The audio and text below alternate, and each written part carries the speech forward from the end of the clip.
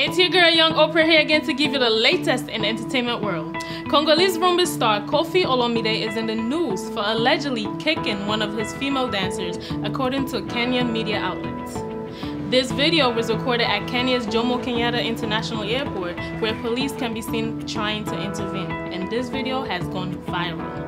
Koffi Olomide is currently in Kenya for a scheduled performance in Nairobi this weekend, and some reports have stated that Koffi kicked the dancer because she allegedly slapped his wife after a disagreement. Sahara TV has not independently confirmed if this was the reason that the dancer was allegedly kicked. However, in response to all the online commotion, Koffi put out a video on his Facebook page stating that what we've seen in this video isn't quite what happened.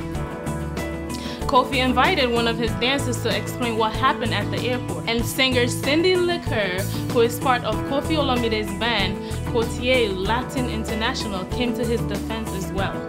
This is not the first time that Koffi has been accused of assaulting one of his colleagues.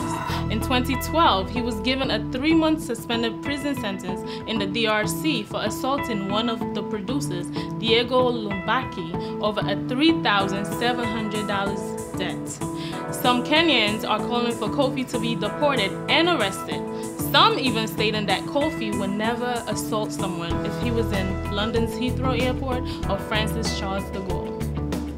In other news, in Nigeria, fans of Toke Makinwa are lashing out at her after she posted this photo on her Instagram this week. She titled the post, "Bold, Bare, Strong, Sexy, Power, Free." Do you think that this photo is too exposed, as some of her fans believe? And in terms of Koffi, should he get arrested? Let us know what you think. Comment below and don't forget to click like and subscribe at the end of this video. Cheers. Growing up in Kenya, my sister and I were very close. But like any sisters, we fought a lot. She always got new clothes and I always got hand-me-downs. Now she's putting her children through school in Kenya.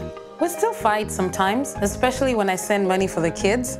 I tell her, buy some clothes for the younger one, and we both laugh. With nearly 500,000 locations, our app and online, this is moving money for better.